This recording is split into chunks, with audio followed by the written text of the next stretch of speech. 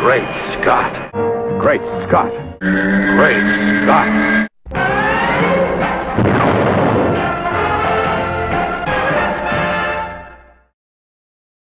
Yo, Kal-El. I didn't hear no bell. Hello, everyone, and welcome to another fabulous edition of Great Scott. I'm Scotty V. Thanks for watching.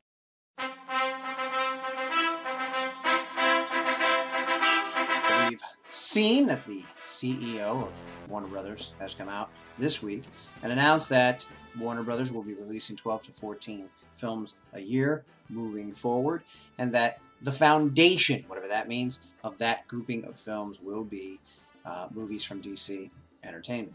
What this means, of course, is that soon, and he said this at the end of his little announcement, we will hear more announcements of what these films are going to be. But first up, and this has been omitted from most of the stories that you will read, it got out, it wasn't supposed to. They're trying to wait till the right time, just like they're waiting for the right time to announce Bryan Cranston as Lex Luthor, until after the series is over. They're not exactly sure when they're going to do it. It might be after Expendables 3 gets finished filming, so that there isn't any hassling on the set. They feel like with the announcement of Ben Affleck playing Batman and all the rigor this has caused, and the death threats and the calls to the president, and the asks, people asking to have this revoked, to have Ben Affleck taken out of the movie.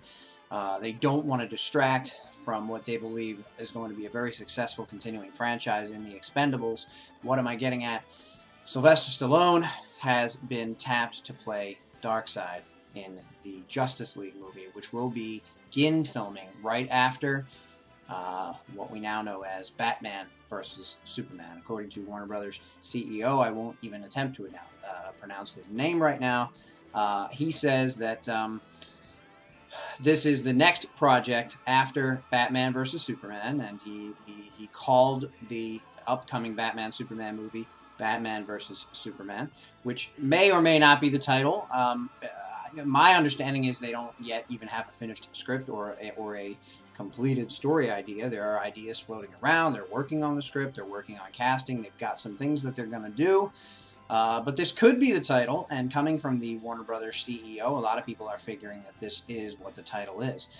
There are very few people, those who were in on the announcement when they were there, when the announcement was made, that know about this Justice League move, and people have been clamoring for Darkseid and a Justice League movie for quite some time. Sylvester Stallone is known as a muscle-bound action star, so I'm certain that he can handle whatever pumping out missions are required for this movie. I imagine that when this gets out, it will spark quite the controversy. Sylvester Stallone is a beloved American icon, but he's not always been known as the greatest actor in the world. Now, I will say this: when he wrote the script for Rocky, which was probably his most well-known piece of work, and he wrote it, a lot of people don't know that. He shopped it around to many, many studios, and everybody was interested. But what they weren't interested in was his contention that he must play Rocky. He wrote it for himself. He always intended to play the role, and when people turned him down to be the star, he walked out of the studio. And it wasn't until he found, I guess it was United Artists, toward the end of his process, that they agreed to let him play it. And of course, it won many awards. It was up for many others. And the film is a classic to this day. It's right up there with The Godfather and Gone with the Wind and famous American movies that people cite over and over again. So, much like my contention that Ben Affleck could certainly do a great job as Batman and has the acting chops to do it, even though a lot of people are saying he doesn't. I think that those people haven't seen The Town and haven't seen Argo and aren't aware of his directing duties and aren't aware of how he's grown as he moves into his 40s. I think he'll be great. What I'm still concerned about is the movie. We don't know if it's Batman versus Superman, if it's Superman versus Batman. Does the versus mean they're actually going to duke it out? Does it mean that we're going to have to believe that the same Man of Steel who took down an entire squadron of superpowered Kryptonians is actually going to have some sort of a challenge in fighting a man in a bat suit, even if it's an armored bat suit, even if they introduce kryptonite in the movie. In The Dark Knight Returns, the Frank Miller book, Batman had other heroes shooting him with kryptonite arrows. Superman had been exposed to radiation. Superman had been under the cloud ash cover of the atomic explosion that went on. So there were a lot of excuses as to why Superman was weakened, and yet Batman still wasn't able to win. So he faked his own death and all that jazz, and Superman was happy to find out at the end that it was a fake, and that it was the same old Bruce, and that his longtime friend who had become frenemy in this movie had survived. So we're still trying to, hash it out. We're still trying to guess. We're still rumor mongering. Lots of rumors jumping around. Everybody saying everything that they can say, coming up with all kinds of ways it could be. It could be an intellectual versus. It could be a morality versus. It could be, is this guy really a danger? Is there any way he could have limited the destruction? Is he the one we got to watch out for? And Batman on the sidelines, in the background, in the Batcave, checking it out, investigating, not knowing what he's going to do if he finds out it is, but maybe then working with the government, or looking toward possibly working with the government to come up with a way to eliminate this threat should the Man of Steel actually become the threat that everybody would be worried about that he could be. We could also have a Lex Luthor, Bruce Wayne teaming up type of thing until the Man of Steel exposes or talks to Bruce Wayne or talks to Batman, and they find out that Lex Luthor is actually the threat, or something along those lines, in order to build Metropolis. They have money, they're two conglomerates coming together.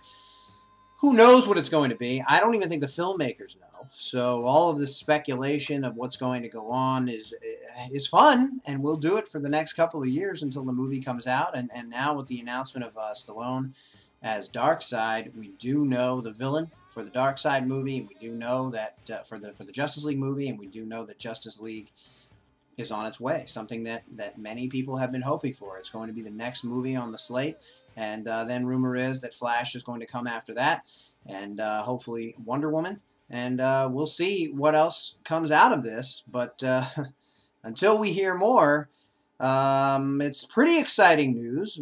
As we said, we know that now there's going to be an ongoing continuation of this movie universe created in Man of Steel, which, even if we don't get a proper Man of Steel sequel right away, we at least know that the Man of Steel universe has set into motion this shared universe where now Batman's going to come, and now Justice League will come out of that with Darkseid and Sylvester Stallone as Darkseid. Who knows how that's going to go?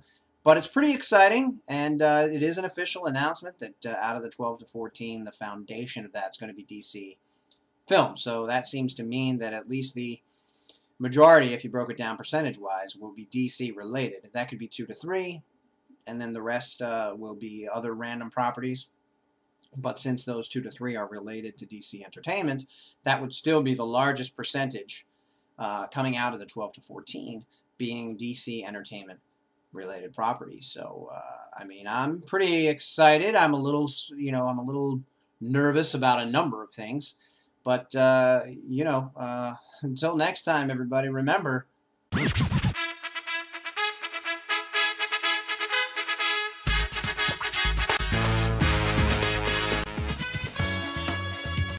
knocked him down. Why don't you try knocking me down?